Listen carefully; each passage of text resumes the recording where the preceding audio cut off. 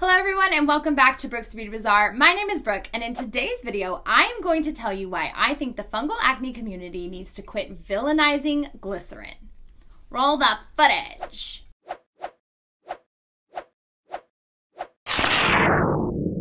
So this video came about because even though I have explained myself before, and I will link that moment right here, right now, there is still so much debate about whether glycerin causes fungal acne or if it's just totally okay. So today we are going to decide once and for all whether it's good or bad. So make sure you guys stay tuned till the end, because if you hear my whole argument and still decide you don't want to use glycerin, I'm going to share 3 products with you that are technically glycerin-free and also will help fight your fungal acne. So what actually is glycerin? According to Paula's Choice, glycerin, also called glycerol or glycerine, is a humectant that's present in all natural lipids, aka fats, whether animal or vegetable. It can be derived from natural substances by hydrolysis of fats and by fermentation of sugars. It also can be synthetically manufactured, which is usually the case with modern day skincare products.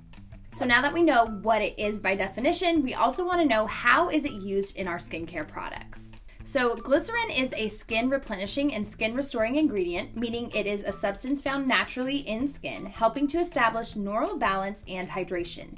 It's one of the many substances in skin that helps maintain a healthy look and feel, defending against dryness and working to maintain skin's moisture level. Essentially, glycerin is a master at hydration and works best when combined with other replenishing and emollient ingredients. So aka, glycerin is a product that can actually help maintain our moisture barrier by preventing dehydration in the skin.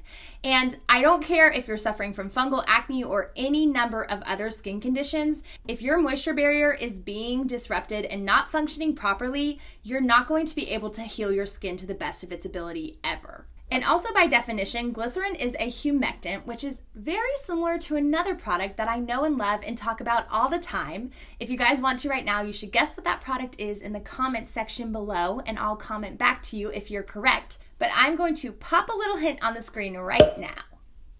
So we know what glycerin is, but now we need to ask ourselves, is glycerin linked to fungal acne? And furthermore, we need to ask the question, does glycerin actually cause fungal acne and feed the Malassezia yeast, or is it something that can be used to help clear our fungal acne? So I have 3 studies that I'm going to use to make my point today, and all 3 of them are going to be linked below so you guys can check them out on your own time. But before we actually get into the meat of this content, I want to say something right now.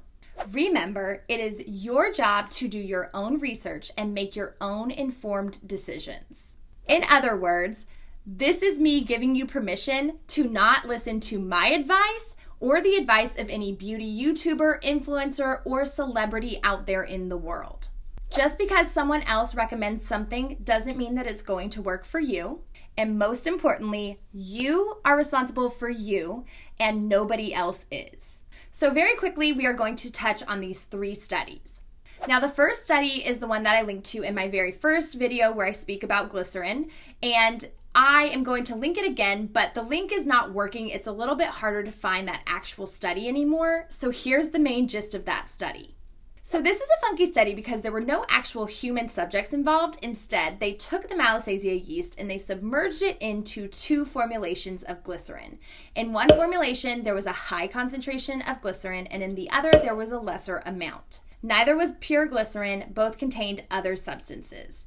And what they found was that when the Malassezia yeast was submerged into the higher concentration, it did not clear up and potentially also caused more problems.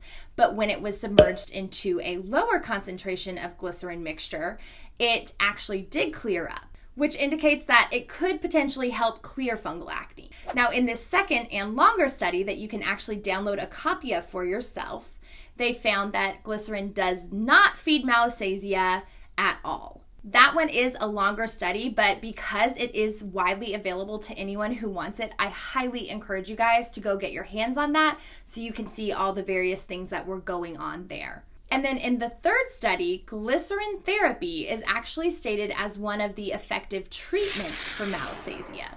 So my point is, there is no definitive answer on whether glycerin does or does not promote the growth of Malassezia.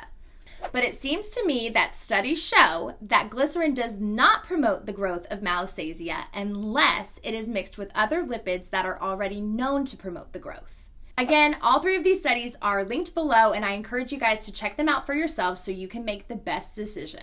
I can present all of this scientific information to you, and inevitably, on every video that I have where I mention a product that contains glycerin, I am still going to get all of these comments all the time saying that you disagree and that glycerin feeds Malassezia.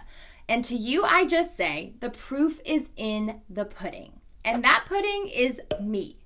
Personally, I have been using multiple products every single day that contain glycerin for over a year now, ever since I first discovered that I was suffering from fungal acne. Right now, this is the clearest my skin has been in over 15 years without the help of prescription strength drugs and all of these fancy products that I bought that only worked as band-aids. They were never able to fully clear me of my acne problems.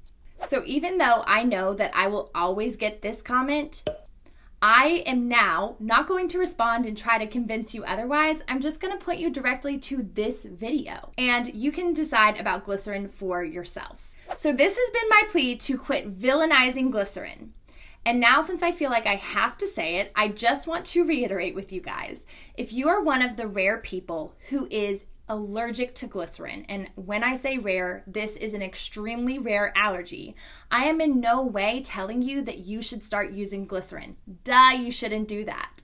And the other thing I want to make sure you know is that if you don't want to use glycerin, you don't have to use glycerin. And that is why I'm going to share 3 products with you guys right now that will help you get clear, beautiful skin and fight your fungal acne, and none of these products actually contain glycerin. Now, the second product that I have to recommend is one that is actually going to kill off the Malassezia yeast, and that is the Stridex Maximum Strength Peel Pads. These have 2% salicylic acid in them, and that salicylic acid is going to do the job of actually killing off the yeast and promoting clear, smooth, beautiful skin for you. And then the third thing that I think everyone needs to make sure they have when you're using all these astringent ingredients on your skin is a good moisturizer. So one that I highly recommend but I don't have in person with me today is the Fab Coconut Cream Water. It's glycerin-free. And then if you can't get your hands on that, you could also use something like this, which is the Biossance 100% Squalane Oil. This one is sugarcane derived, and therefore it's going to be extremely safe for you to use. If you need more than those 3 products, I actually have a glycerin-free shopping guide that you guys can download in the bar below, and it is absolutely free. If you guys want to shop any of the products that I mentioned today, you can click on the links below in the down bar, or you can just visit brooksbeautybazaar.com. Go press the shop at the top of the page, and it'll link all of my favorite fungal acne-friendly products. Until my next video, I will see you guys over on Instagram at brooksbeautybazaar, where I hang out every single day. Yeah, science is over, which is always the hard part. Every time it gets hot in this room, everything goes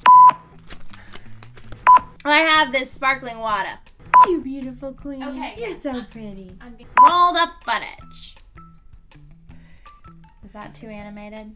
I don't know if that's a good one. Alright, do it one more time. Gigi, she didn't like it. You look footage. That's Gigi, it's a YouTuber's prerogative to have Brooks haters. Beauty Bazaar, would you get on with it? I can't get on with it. I don't know what this script says.